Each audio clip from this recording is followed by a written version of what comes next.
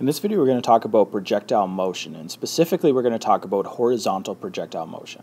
When I say horizontal projectile motion, I'm talking about something like a ball rolling off a table or a cliff or something like this. So this is an object that was initially traveling just horizontally, like this blue ball here, moving across the top of this cliff, and then it will roll over the edge and begin to fall down to the very bottom.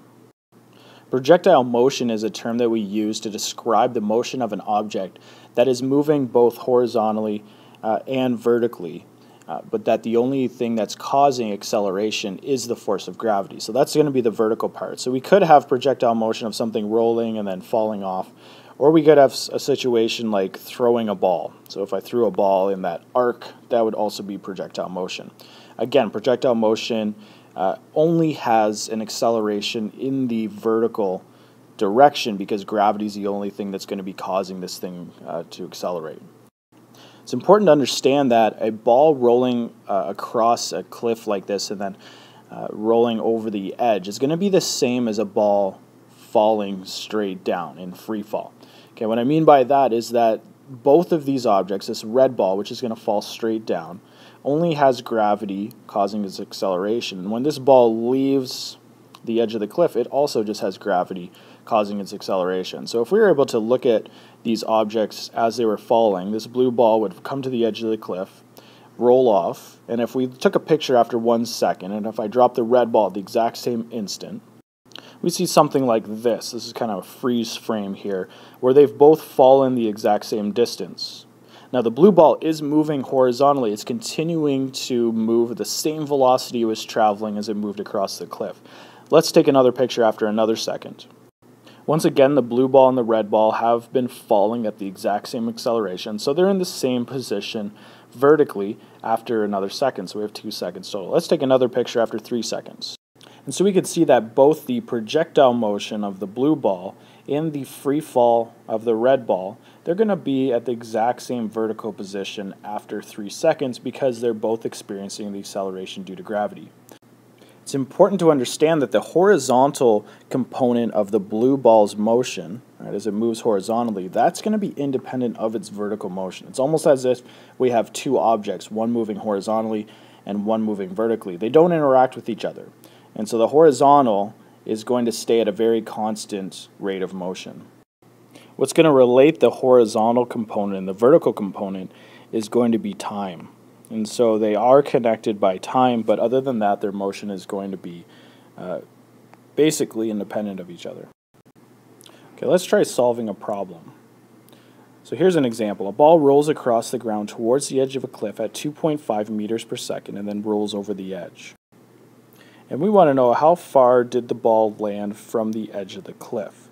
And so we're going to solve for this distance right here between the edge of the cliff and wherever the ball landed. I'm going to call this delta x, which means the change in the position in the x direction. And if I put a little legend here to tell me that horizontally is x and vertically is going to be y. And then the one thing I do know, or sorry, two things that I know the velocity of the ball initially, and this is actually the velocity in the x direction, so that's v sub x there, and that's going to be 2.5 meters per second. And I also now know the height of this cliff, so I know the cliff is going to be 35 meters, and I can call that actually delta y. Because this will be the change that the ball had in its y position. So if I want to find delta x, the equation you're probably thinking of is a very simple one. It's delta x is going to be equal to the velocity of the object. I'm just going to put velocity in the x direction times time. And this actually comes from velocity equals change in position over time. So that's where I'm getting that equation. I do know the velocity in the x direction, but I don't know the time. What I'm looking for is how long was the ball in the air.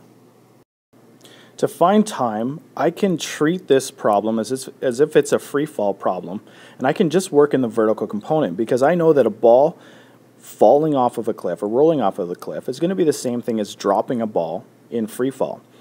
And so I can look at the free fall equation of delta y is equal to 1/2 of g times t squared.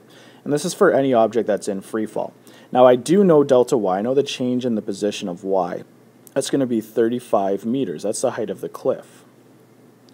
And I do know g. G is going to be the acceleration due to gravity, which is 9.81 meters per second squared.